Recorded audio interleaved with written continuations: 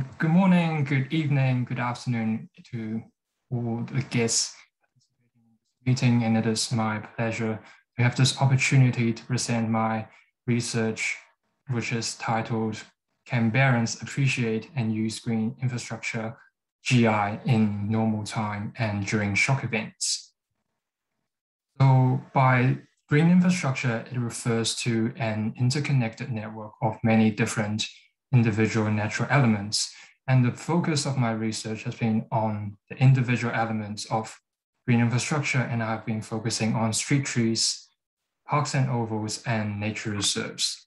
And for those of you that are not familiar with where Canberra is the capital of Australia, and it is located in the Australian Capital Territory, the ACT, just about 3 hours drive south of Sydney. And Canberra's urban forest is its most distinguishing form of green infrastructure, leading it to be known colloquially as the bush capital of Australia. And this urban forest has expanded over time. Canberrans have very good access to green infrastructure, with the highest level of access to public open space and green space among major Australian cities, and there are currently about 766,000 trees on public land. And the importance of maintaining and improving the quality of Canberra's green infrastructure is well recognized by the ACT government. And with the establishment of the ACT climate change strategy, which has highlighted the role of green infrastructure in fighting climate change, and it will be accompanied by Canberra's Living Infrastructure Plan, which proposed targets to achieve 30% tree canopy cover and 30% permeable surface by 2045.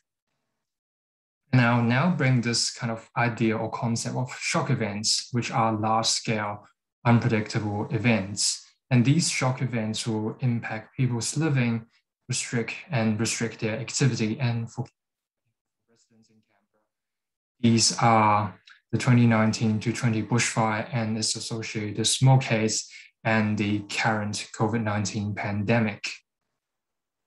And during my research, I have identified two knowledge gaps related to green infrastructure. And the first one is related to the association between access to green infrastructure and well-being in Canberra. Although many studies globally and Australia analyze this association, there isn't much research in this area in Canberra. Therefore, it was worthwhile for me to investigate what factors are significant in this association in Canberra. And the other one is related to understanding residents' use and perceptions of green infrastructure. And this is because green infrastructure provides a lot of benefits to people, but it is unknown what Canberrans think about it and how they use it. And in particular, it is unknown whether the usage and perceptions have changed as a result of the two shock events. And to explore the association between access to GI and well-being in Canberra, I collected survey data and conducted some analysis. And the results have shown that there is indeed an association between access to green infrastructure and well-being in Canberra, as having good access to nature reserves, spending times outdoor, and going to nature or conservation reserves, all having a statistically significant impact on the respondents' positive and negative well-being.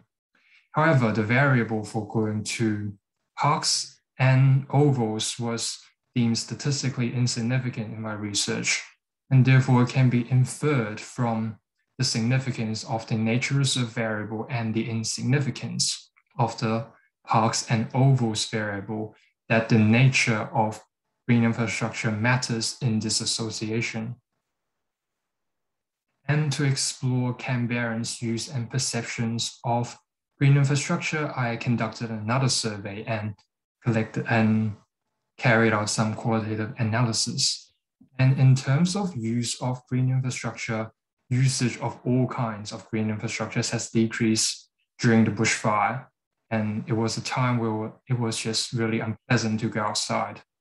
And during the COVID-19 pandemic, green infrastructures have changed, but it was more divided instead of being one-sided as in the bushfire times.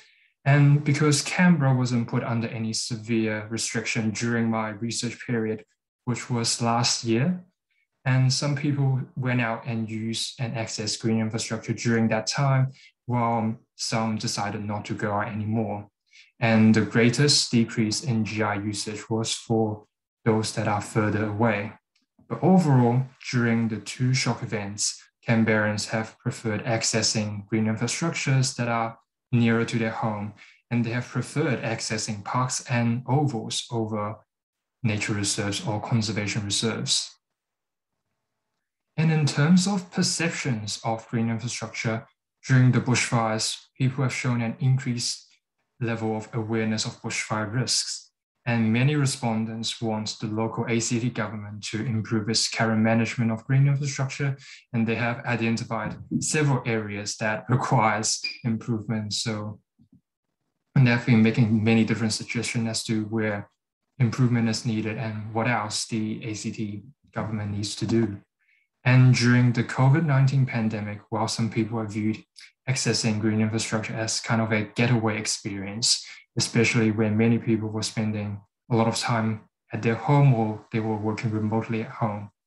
And on the other hand, there were also concerns about the possibility of COVID-19 transmission, and especially during while visiting green infrastructure and contacting crowds.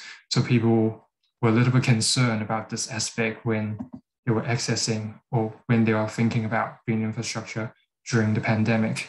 But overall, Canberrans have shown an increased level of appreciation of and support for green infrastructure. And this is something that is really great because people are valuing green infrastructure and they are seeing its value, seeing its benefit. And even after perhaps the bushfire, which I have initially thought it might have a negative impact on people's perception, that wasn't the case. People didn't just say they do not want green infrastructure, but they still recognize it, but just say that they see rooms for improvement in care management. And this brings me to the end of my presentation, and thank you all